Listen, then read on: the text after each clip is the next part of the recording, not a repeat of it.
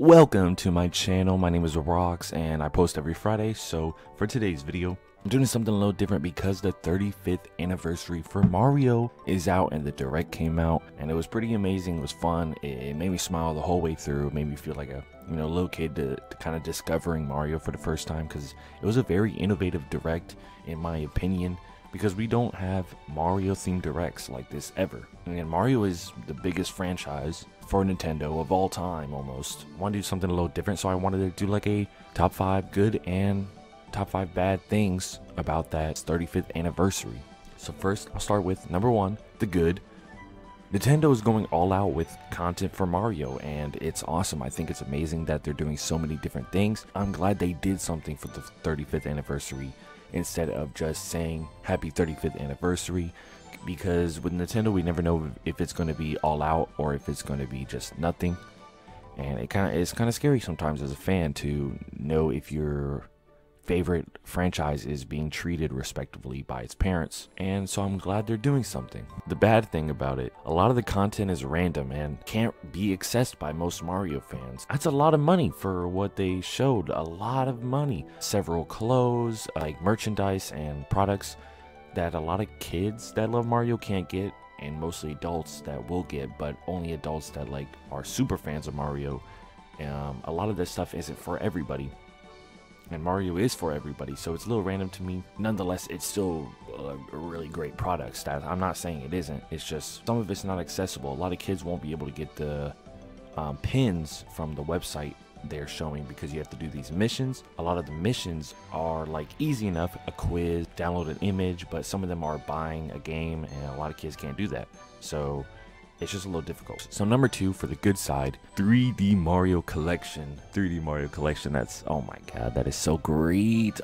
Oh my god, bro, the 3D Mario Collection, we all have been waiting for years and years. I'm only 19, but I've been waiting 25 years for this thing. Like, man, like, I'm telling you, Super Mario 64 on Switch, that's what everybody wanted. Super Mario Sunshine, we have a GameCube game on Switch, one of the best GameCube games of all time on Switch. The music for Super Mario Sunshine, the atmosphere, and it's amazing. They like upgraded it a little bit. You can listen to all the music in its own like soundtrack file. Mario Galaxy on the Switch, it's probably working so much better with the Joy-Cons.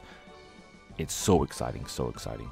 But the bad side of that, the contradiction, is it's not fully remastered. It's not like it's upgraded to this gen's hardware, but it's not upgraded to Mario Odyssey's capabilities, if that makes sense, which is what people expected. It's not impossible, but I guess it wasn't probable. Let's be real. No Mario Galaxy 2, which was not strange, but kind of strange to me, because now not many people will play Mario Galaxy 2. I don't think many people played it in the first place, so now even less will know about it, and they got every other Mario game on Switch, and it's a little bit weird.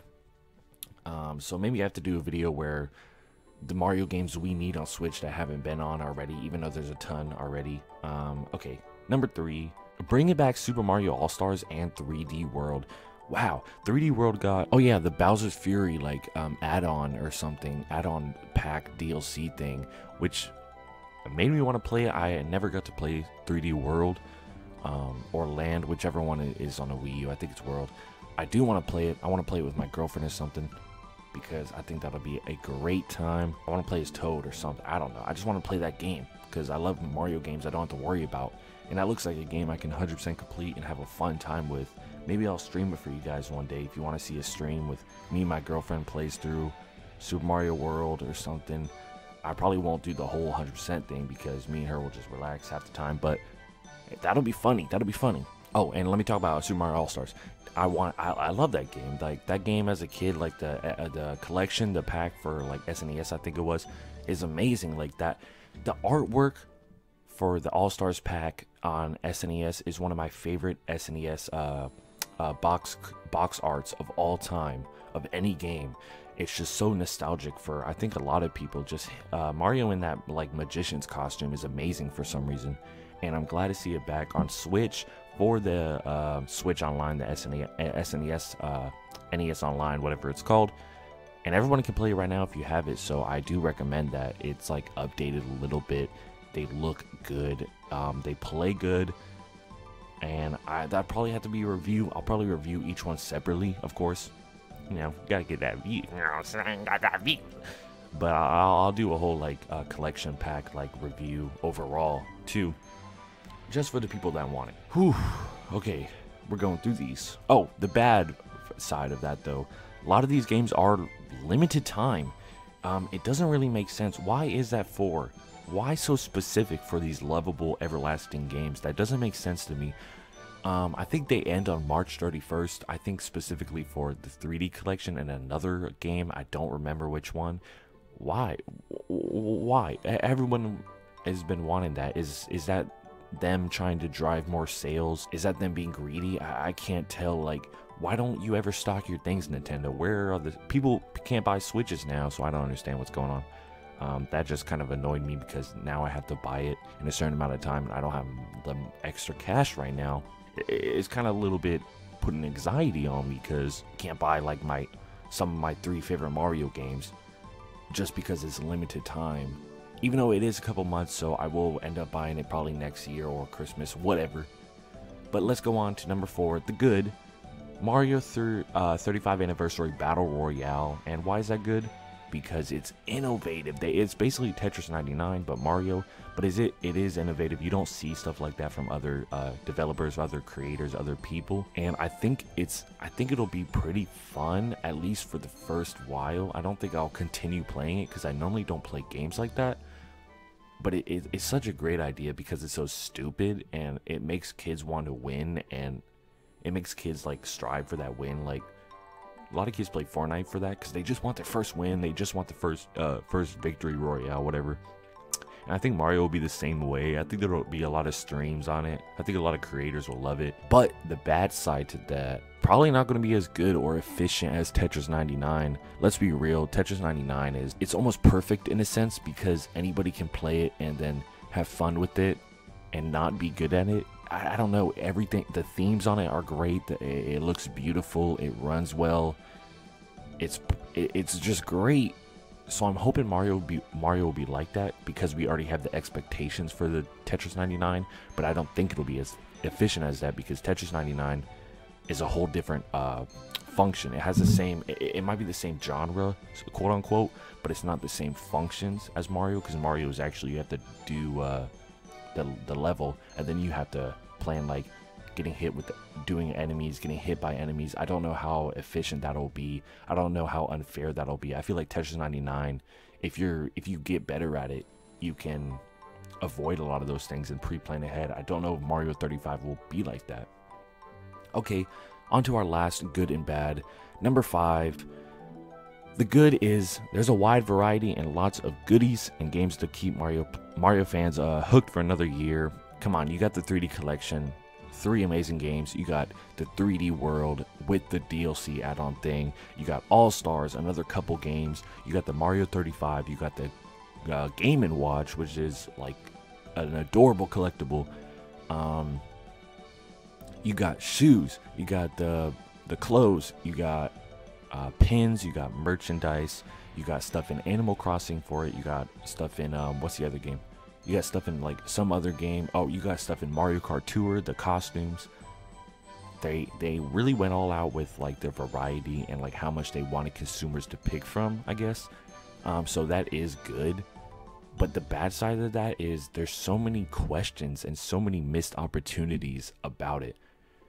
Like, they really spent more time on the weird little things like the Game & Watch, the pins, doing like missions on the website, shoes, when there could have been something I think more people would have bought, like a Mario 35th Anniversary Switch, or a CD soundtrack, or a new Mario game, even if it's like a 2D or like a spin-off, or some weird new franchise like how there's Mario Party, Mario Sports, Mario Kart. They could have set a new franchise this year for the new decade and blown people out of the water, but they decided to opt for a lot of small things, I guess relying on the big thing being the 3D collection. But I don't think the 3D collection was that hard to optimize and port over, so it's a little bit of missed opportunity from that. I think they could have also made I don't know, better optimized things for Mario in general. Like, it was a lot of small good things instead of one amazing thing. And I know the 3D collection is amazing, but it wasn't remastered, so it's not like as amazing as it could have been. Even though I love all the things they showed and I'm not mad about it, they got that Mario Kart real life thing. I think a lot of these things are really good new projects to work on, but it's just so random. They could have done them. I feel like a Mario themed Switch would have bought so well, especially since a lot of these are out of stock. It would have been perfect to sell that Christmas season, if that makes sense. I'm not complaining on what they have at all. I'm just a little confused as like the heads of the company, what were they thinking when they... Yeah, it just doesn't make sense to a business perspective to profit off of small little random things that people might not buy, rather than something that a big thing that a lot of people would definitely buy. That's the only thing that confuses me a little bit. Even though I love all those small things like Super All-Stars, 3D World, and the 3D collection is like almost guaranteed amazing. It's viable for the Switch. It's great. But there's so many things that like I feel like they missed that would have made their 35th anniversary extremely overwhelmingly amazing. Wow, I've been talking for a long time.